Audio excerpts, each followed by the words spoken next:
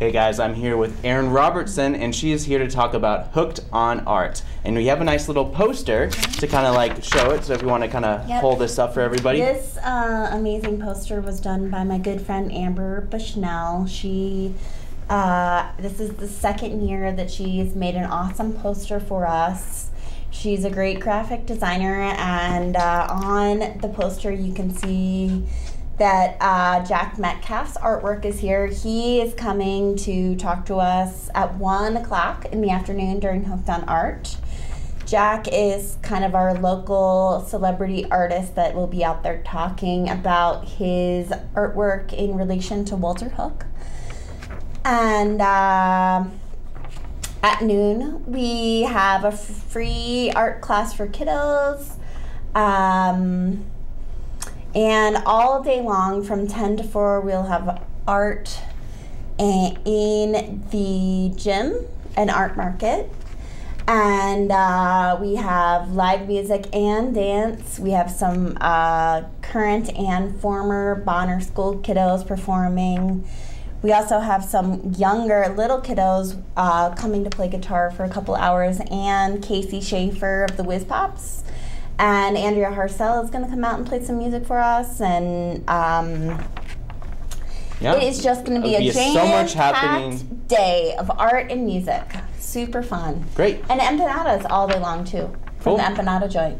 So this is your third year doing this. And are you just as excited now as you were when you first started? Oh, I am so excited. Yeah, it seems like it's getting easier and easier just because I'm making contacts and they're sort of like set in stone and becoming familiar with me instead of the former folks that were running it. But I still do get tons of help from Judy Matson. She's a great lady in the community of Bonner, and she is kind of my silent sidekick. She's making some yummy soup for the event. Cool. So yeah. So is the name Hooked on Art actually kind of a pun? Oh yeah, Walter Hook. For those of you who don't know, he graduated from Bonner School, and all of my kids have been studying Walter Hook for the past couple weeks. He made this beautiful mural that's in our library.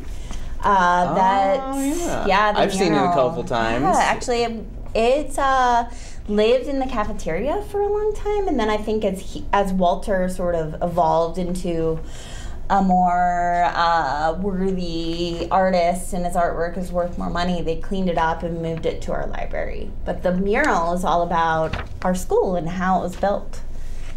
So if you look closely at it, it's all about the wood from the mill. And so not only is this a good way for kids and folks around Bonner and around surrounding areas, because we're in Missoula right now, and this is a great way for people to get hooked on art, to learn more about how some students learn art, be entertained, meet Jack Metcalf.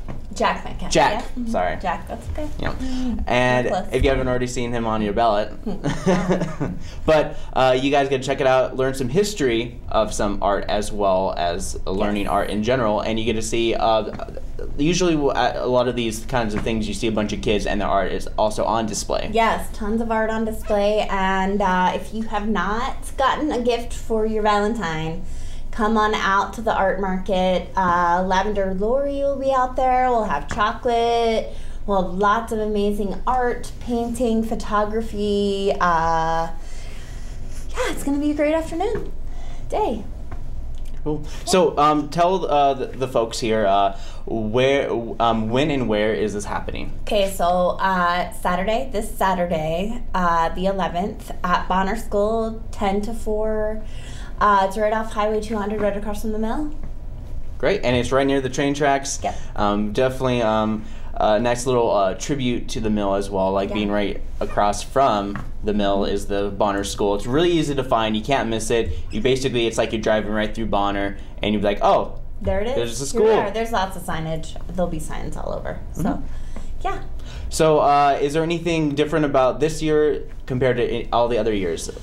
You know, I'm excited to meet Jack Metcalf. He's kind of made a name for himself in Missoula, and I haven't actually met him. We've just been emailing. And also knew the empanada joint, my friend Salon, just coming out from her little restaurant on Main Street, and she'll be there in our cafeteria from 11 to 2 selling empanadas. Cool. So. And what is the kind of art that Jack does? He does, I think he does mostly printmaking. I've heard that he has some amazing t-shirts. This is his work, Jack. Yep. Hip and funky and fun and cool. Cool. All right, so if people want more information, where can they go?